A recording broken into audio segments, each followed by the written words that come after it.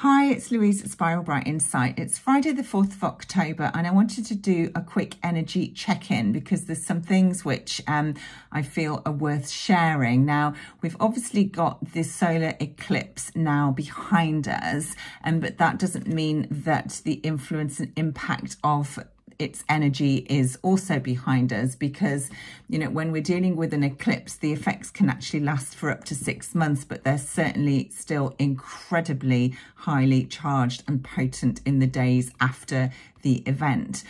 So, you know, we are still very much in this time when things can happen really suddenly. There can be sudden and dramatic shifts, turns of direction, you know, events that you didn't necessarily see coming. So be mindful of that. And obviously, because we're working with Libra, which was the recent solar eclipse, you know, this is very much playing out in our relationships, but also in the way that we sort of relate to and experience the world outside of ourselves.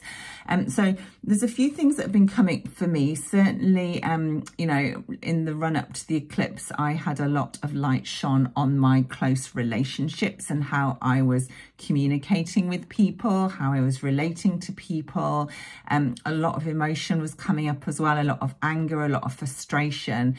And also I noticed at times a real sort of desire just to disconnect completely, which again, you know, it's always interesting to observe things like that coming up if you can. Obviously, you know, sometimes you do get completely drawn into and sucked into the emotion, and that's not, you know, there's nothing wrong with that. But if you are able to sort of pause and think, hang on a minute, why am I reacting like this? It's often interesting if you're able to go into it and really look at where that is coming from and what it is that's triggering you. Because it's always something that is inside of yourself if you're experiencing issues in a relationship with someone. So because, you know, for me, relationships are like mirrors to the self. But the other thing I've really noticed, and again, it seems to be building, it was particularly strong the day after the eclipse, is that there is a huge amount of shadow and darkness coming up, which again, you know, we expected it. This is no surprise. You know, when there is an eclipse, the lights are obscured for a time, and, you know, it gives us the opportunity to look at what might be hiding in the shadows, you know, and this is at a personal level. So if there's parts of yourself, your shadow self, that you haven't wanted to look at or sort of work with before, they can come in really strongly and show themselves, but also in the outside world. And certainly, you know, for anyone that is following some of the news stories at the moment, there is a lot of stuff coming up that is very dark in nature. And, you know, certainly for me, again, it might be a reflection of, you know, what's going on for me at a personal level. But when I'm looking at my social media, sort of, you know, Facebook, Instagram, TikTok, whatever, the content that is coming up on my feeds is of a really, really dark, shadowy nature. It's almost like, you know, we're being shown, you know, the depraved part of humanity, and there's some really really difficult stories coming through in our media at this time, and my feeling is that is only going to increase as more comes to light. So, you know, it's been really interesting because I have been really aware that it's not something that I can actually avoid. It's not something that I can switch off or turn my back on. You know, I do feel in many ways that I'm going down the same rabbit holes that I went down sort of 3.5 to 4 years ago in many respects. But I'm surprised that it's happening because, you know, I kind of thought I've done all that, and, you know, I've researched or explored all of that. I know I'm being a little bit cryptic. I hope you're sort of able to follow me, but it's coming back again, and it's quite insistent this time. And my sort of observation is that it is more in the mainstream, so more people are starting to talk about what has been going on and what is going on. So this kind of point in I guess this is part of the awakening in many respects, but it's becoming much more difficult to turn a blind eye to or sweep under the carpet. And I'm feeling that, you know, if that's happening for me, it's going to be happening at a wider level as well. And this feels like this is really part of the awakening, because there are things coming to light, certain behaviors, certain deeds, that, you know, we might have in the past sort of thought, oh, well, you know, is that even true? But as more and more and more evidence comes to light, it's going to be really difficult to sort of, you know, deny it or push it away, or, you know, to turn this blind eye. And that feels like, you know, that is definite. We are definitely in an accelerated phase of that taking place now. So, you know, as I've been sort of going into this more shadowy, more darker sort of space, and being, you know, seeing stuff and hearing stuff and watching stuff, you know, a lot of the time, which I don't actually want to see or watch or hear, I've been really sort of reminded just to sink into that, not sort of try and escape from it, but not resist it, but equally don't get completely entangled in it and enmeshed and attached. It's very much about keeping that point of stillness and holding the light. And, you know, I'm reminded that we are in Libra season still. And one of the sort of signatures of the Libra energy is to come into that state of balance where you're not being sort of swung either way, pulled in one direction or the other, where you're just able to find your center, and in that space connect with the inner peace, which, again, you know, it's hard when there's lots of stuff coming out. You know, a lot of it is very traumatic, very emotional, very shocking. You know, I feel there's going to be a lot more people talking about this. So, you know, kind of it's going to be quite difficult over the coming days and weeks to not get dragged into conversations about certain events and certain behaviours of certain people. And also, you know, what is going on in the wider world in terms of the weather and, you know, some of the horrendous, you know, situations across the world. But it is about really being able to hold that center, to be present, to connect with that inner stillness. And that, you know, for many of us, that is one of the most important things that we are able to do to support and to help at this time. It is about having that anchor, or anchoring that stillness in, which then, you know, sort of ripples out and has a very, hopefully, calming and soothing effect at an energetic level on so many people who are, you know, because everything is being shaken up, we are being rattled, you know, we are being challenged, but it's about not going into that and getting sort of swept away and not drowning in the shadow at this time. So I hope that makes sense.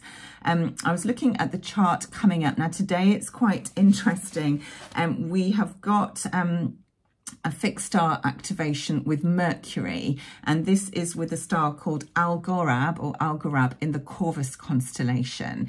Now, Mercury is meeting Algorab first today, and then on Sunday, the sun will come around and meet Algorab as well. So we've almost got a kind of double activation going on, and it's like Mercury is going to potentially, you know, be bringing forward some information with this conjunction, and then the sun is going to come and shine a light on it and make it even brighter and more empowered in many ways. So when we're working with the Corvus constellation, this is the raven or the crow. Very sort of, well, for some, it's a sort of darker energy potentially. You know, if we're thinking about the raven, they often have associations with darkness, with fear. They can be viewed as, you know, some sort of omen, you know, connections to death and destruction, you know, in some respects. But the energy of this bird is also very much linked to prophecy and to psychic abilities and to having insight and being able to perceive what is going on. And it feels really, well, very apt and appropriate that we're having this fixed star activation at this time when everything else is going on. So, you know, this star really is giving us the ability to connect with the more multidimensional aspect of ourselves. The raven or Algorab is said to act as a messenger between worlds, sort of bringing information up from other dimensions, very much linked to keeping secrets, which again is quite interesting. Also has shape-shifting abilities. So again, the ability to be able to sort of shift in and out of different states or different mindsets even. And particularly as Libra is an air sign, and this, you know, is activating a degree in Libra. Very intelligent, very resourceful birds, very powerful, associated with magic, with all-knowing. Also, you know, linked to mystery and to having access to information and also wisdom, kind of knowing stuff in our within from the depths that is coming up. Suddenly we can see, suddenly we have sort of much more insight, and we can almost see what is happening or what is happening and what has been happening in the world, because, you know, as well as coming, and prophecy isn't always from the future, it can also be from the past, because obviously when we move into a more multidimensional state, there is no linear time. So it's being able to see everything all at once. And with Mercury here, it's helping us to understand it. There's new information coming through. It's also interesting, you know, when we are working with this star, it can often sort of trigger sudden change that really gives us sort of a new level of awakening to our soul's wisdom, but also, you know, this can be personal and also collective. So there's some really interesting themes associated with this star. And then added to that, so that is today with Mercury, Sunday with the Sun. We also have the Moon in Scorpio at this time, today and tomorrow, and joining Venus, who is also in Scorpio. So when we're working with Scorpio, you know, the energy can be quite deep. It can be quite dark. Scorpio is about not having any fear to go below the surface, to look at what is hidden, to go into the depths, almost to sort of shed old layers in order to kind of be reborn, because there's a real sort of destruction and creation energy with Scorpio. It is deeply healing, deeply emotional, deeply intuitive and sensitive. So when the moon is here in particular, you know, we are much more in tune with things that we can't necessarily see or touch, but we just know to be true. And certainly with Venus here as well, this is activating the gifts of intuition, of foresight, of insight, to be able to really connect with a much deeper, much more sensitive, much more intuitive aspect of ourselves. So again, you know, this is an interesting sort of backdrop to have. And then the other sort of event that I wanted to talk about is the fact that the asteroid Sphinx is aligning with the South Node today, both at 6 degrees of Libra. Now, the Sphinx is asteroid number 896, if you want to look it up and see where it is in your chart. Interesting, I hadn't come across this particular asteroid before, but I have been really called to explore and learn about it over the past sort of 2 days. And, you know, the Sphinx, obviously the riddle of the Sphinx, you know, there are many different stories associated with this mythical creature. In some, you know, she was a monster. She was half part man, sort of part beast, a winged creature as well, and she would fly around basically asking anybody who wanted to pass by her a riddle, and if they answered the riddle incorrectly, she would eat them. So, you know, there's a lot of fear, a lot of very obviously darkness associated with her in myth, but she's also, you know, in ancient Egypt, you know, she was seen as a protector, as a goddess, or some sort of deity, very much, you know, linked to as a guardian, guarding sacred information. And, you know, so the Sphinx in astrology is very much linked to enigma, to mystery, to riddles, to puzzles, to missing information. to hidden knowledge, you know, the kind of sense that only those with certain level of consciousness or understanding or intelligence are able to have access to this information, you know, which keeps so many other people almost locked or hidden away, or, you know, in this sort of state of not knowing the truth, not knowing what is going on. So unsolved mysteries are very much sort of the theme of this asteroid. And as she is meeting with the South Node, it feels really, really pertinent, especially so close to, or so soon in the aftermath of the eclipse, as we're still in this energy. Because for me, it feels like, you know, this is a real sort of activation of the letting go. And again, you know, we've seen this through the South Node in Libra. I talked about this in my eclipse video, but really it is about, you know, we are entering this time where where we have been held in this state of ignorance, where we've not been given access to information, where there have been hidden mysteries, hidden knowledge, things that have, you know, we've not been deemed I don't know, worthy to know or worthy to have access to. All of that is being released. And as the South Node sort of works through towards now the final degrees of Libra, as, you know, it's actually going to be the early degrees because the South Node is in retrograde. But, you know, the energy is really building as the nodes sort of come to the final degrees of their transit in Libra and Aries. And with the Sphinx here at this time, it is really, to me, about having this information. You know, we can now ask the questions, the right questions, and we will be given the answers. We have access to the information now. So, you know, this is about mystery and knowledge and secrets that are being revealed when the time is right. And it feels, you know, to all intents and purposes, that we are stepping into this time. So it's my feeling that over, you know, the coming days, certainly over the weekend into next week and the coming months, that, you know, we're going to see this escalation of information coming to light, which, you know, for some is going to be really shocking. And, you know, certainly, you know, when I'm speaking from my own personal experience, I felt that I knew a lot already about what has been potentially going on or has been going on, but it is still shocking. It's not easy to listen and hear and watch. And, you know, again, if you have not been aware, it's going to be even harder. So again, it's coming back to that sort of, this is the time when, you know, we can't step out of the shadow. This is part of the process. It feels like a rite of passage for so many of us.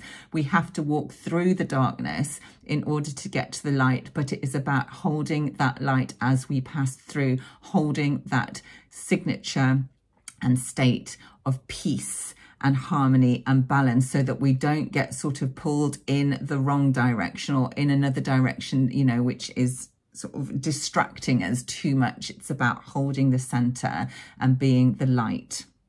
And I found a quote from Alex Miller, and this is from astrology.com, where he sort of talks about the Sphinx asteroid. It said it can often indicate somebody who is really into research, or, you know, a detective type of job, or sort of calling in life, you know, someone who wants to solve the mystery. But he says that often it can indicate a person or a thing that defies understanding, particularly of its motivations and goals, which again, that really sort of struck a chord with me, because, you know, we're going through this time where so much is coming to light. It is really hard to understand, you know, or even believe some of the stuff that is coming out, and what, you know, how could they possibly ever have acted in that way? You know, what was it all about? It's so inhumane in so many cases, you know, and I'm not just talking about, you know, the Hollywood movie scene. I'm also talking about, you know, what is going on in other parts of the world, you know, where there is so much conflict, so much destruction. And also, you know, I've been seeing a lot about what is going on in America and the extreme weather and the absolute devastation that is happening over there and how that is being dealt with. So, you know, there is a lot coming to light, and it was just really to come in and say, you know, there are some really interesting transits in the chart which I feel are really helping to bring it to light. And this is something that has to happen, and it has been sort of building. It's been promised for a long time, but it doesn't mean that if you're awake and aware that it's going to necessarily be easy to navigate and move through, because we all have compassion, you know, and especially as we are in this deeply sensitive time with the strong Scorpio, and obviously the sun will move into Scorpio later on in October, we are going to be more sort of in tune emotionally to what is going on around us.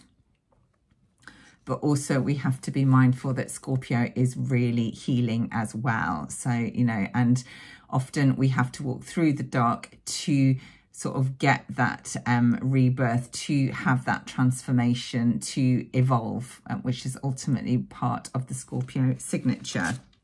And obviously we are building up to Pluto getting ready to station direct in the final degree of Capricorn. You know, he only has a matter of minutes to move through before he leaves Capricorn for good. So again, you know, from the 12th of October onwards, you know, around that date, we're possibly going to see even more sort of fallen idols and, you know, people in high positions, you know, falling from grace effectively, as, you know, anything that is not rooted in integrity is going to potentially crumble. So, you know, we are moving through what is a challenging time. There's no doubt about that. I expect I will be back again very soon to share kind of what I feel is coming through, but I hope that has helped you in some way. And, you know, my feeling always is